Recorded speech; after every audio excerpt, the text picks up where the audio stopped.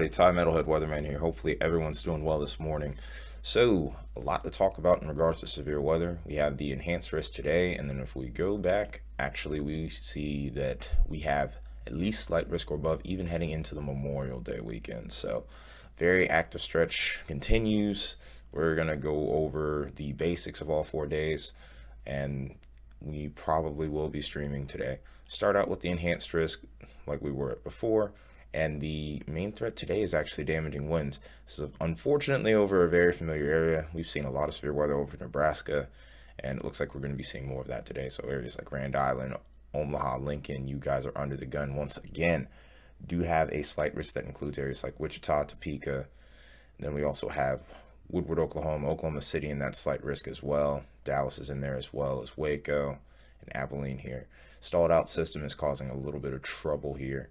Do have a 5% tornado threat towards central Nebraska and parts of eastern Nebraska, central Kansas, a little bit more towards western Oklahoma, just to the east of the Panhandle and over towards Wichita Falls. In between Abilene, there's a 5% area.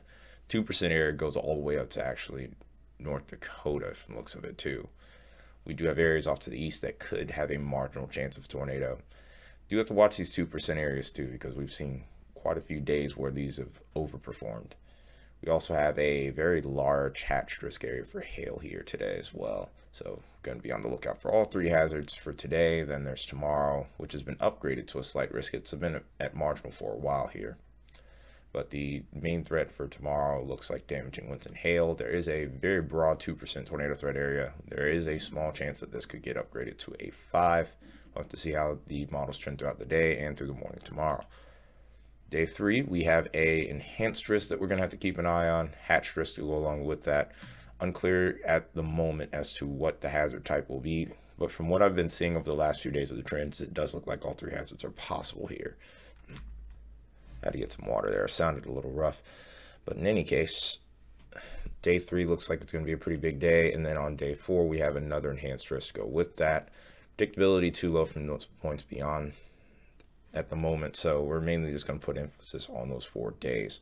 We may see what lies ahead beyond that point, but we're going to put extra attention on the first 4 to 5 days here. We have the GFS up, of course, as we always do, and we're just going to kind of run through things here throughout the course of the day here. Here is our trough that's going to be causing our severe weather today. Do notice that we probably have a jet streak associated with this here. See a lot of initiation towards South Dakota as we get later into the evening. A couple other points of interest over here, some short waves even at 500 millibars that we can see. Even include, of course, like I said, right towards that Red River region in Oklahoma, just north of Wichita Falls.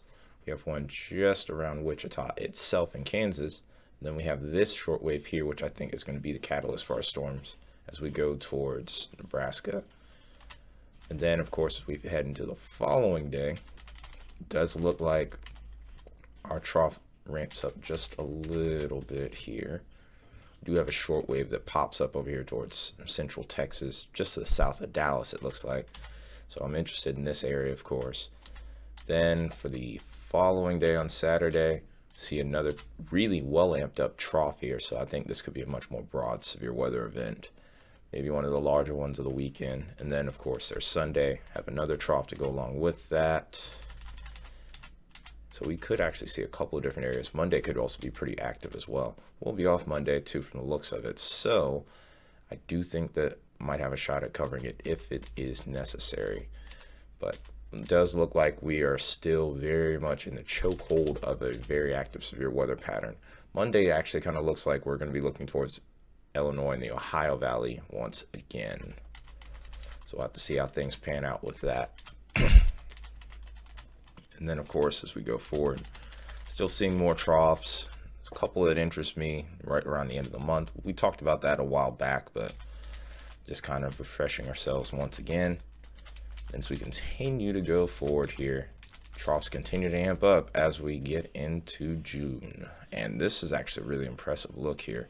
We'll have to see if this trend holds out and if the timing pans out correctly. That could be a big severe weather event. This would be right towards the 6th heading into the 7th.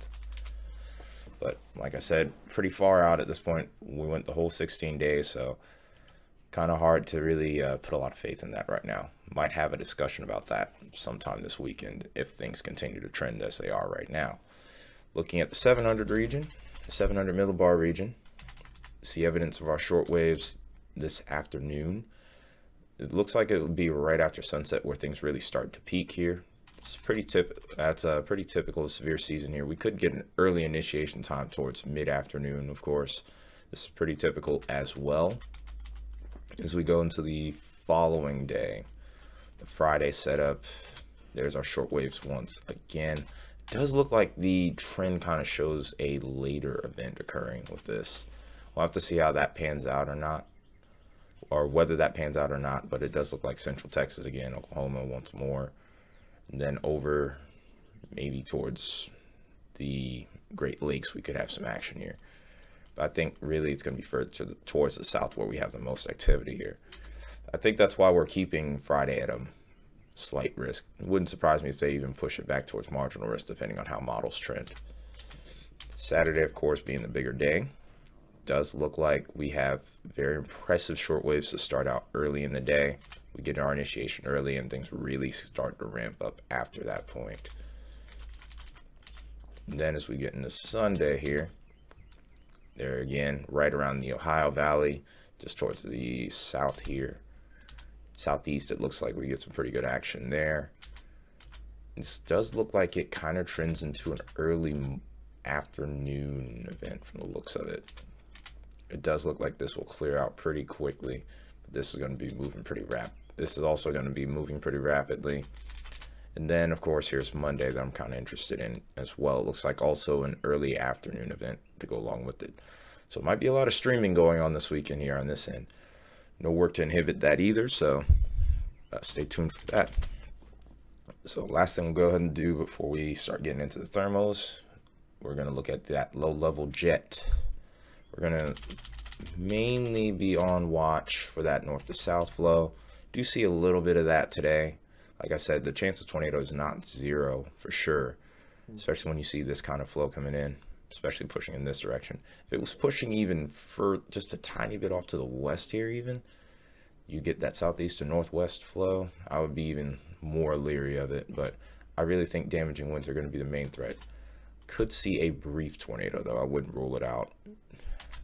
But as far as Friday is concerned, Friday is not super favorable. The flow is there, but the energy itself from the low-level jet just isn't there. It's going to pop up mainly after sunset from the looks of it. If it does pan out, though, there is always that chance, but I really think that kind of leans into a damaging wind and hail threat. Also think the storms are going to be mostly elevated during that time frame where the low-level jet picks up. So now that we're done looking at the kinematics here, we're going to look at the thermos. Now, is it really a surprise that we're going to have an impressive amount of moisture in the short term here? Not really. I mean, this has been the story all year, and there's nothing that's really come along to change that. So this shouldn't be a surprise to anyone. It will make your weekend barbecue a little bit more muggy, a little bit more. Dew points are going to be pretty saturated, especially further off to the east you go.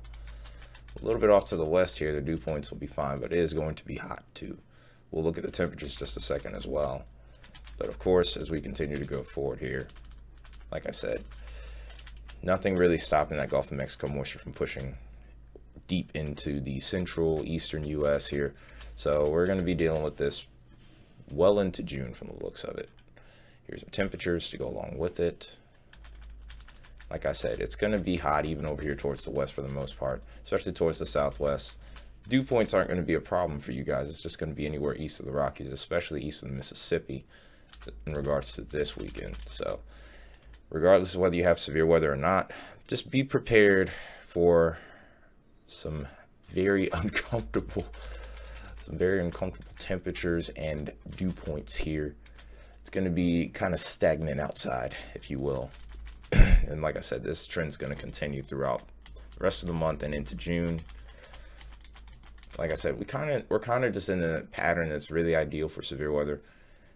If you were to look at some of the long range stuff, you can see the troughing that's going on off to the west. Eventually what's west moves off to the east, and if you do the math, there you go. I mean, that's not rocket science there. So if you see this trough, eventually that trough's going to move off to the east. It never stalls. It's always active. But yeah, you can see it's going to be hot. It is going to be hot. As we draw closer towards summer, it's going to look more and more like summer. Lame line, I know, I'm sorry. But we'll go ahead and take one last look at what our precip could look like, and then we're gonna head on out of here and get ready for work on my end. Here's our severe setup for today. You can see storms firing right around sunset. It looks like I do anticipate maybe there's an earlier initiation time than this, especially if you go back to the last frame how there's very little. I do think that it's going to start right between mid-afternoon and into the evening here. So I would say somewhere between, let's say 4 and 6 is when I would expect storms to start firing off. They're going to take off pretty quick after that. See these move out, and then we get into Friday here. Like I said, storm activity looks pretty limited for the most part. Even the models are kind of struggling to pick up on this. It does look like we do get some initiation towards sunset once again. We'll have to see how things pan out with that. I do think, like I said, storms are elevated. Cap might be involved as well with that. And then also as we get towards Saturday evening, that's when we start to see a little bit more widespread severe weather, especially towards that enhanced risk region. So we'll be watching that and seeing how that pans out. And then of course Sunday we'll be watching towards the Ohio Valley in the southeast here. Watch that move out, and then our next storm system comes in right behind that on Monday. So pretty busy Memorial Day weekend in regards to the weather. Then after that, of course, as we all know, storm systems are going to be rampant and abundant. So you can see how much I'm moving. You can probably hear how much I'm tapping the keyboard here to go slide by slide here, just so you can see everything. But I mean, we pretty much already know the story here. A lot of rain, a lot of severe weather to come here. So just stay tuned. Make sure that you are hitting that like button, hitting that subscribe button, and also hitting that share button. We're almost to 900. We're at 850 right now. Love to get there before the I'd love to get there before the peak of hurricane season. Speaking of which, hurricane season starts June 1st. Stay tuned for those videos as well. Till then, you guys have a great rest of your day. Tire Metalhead Weatherman signing out.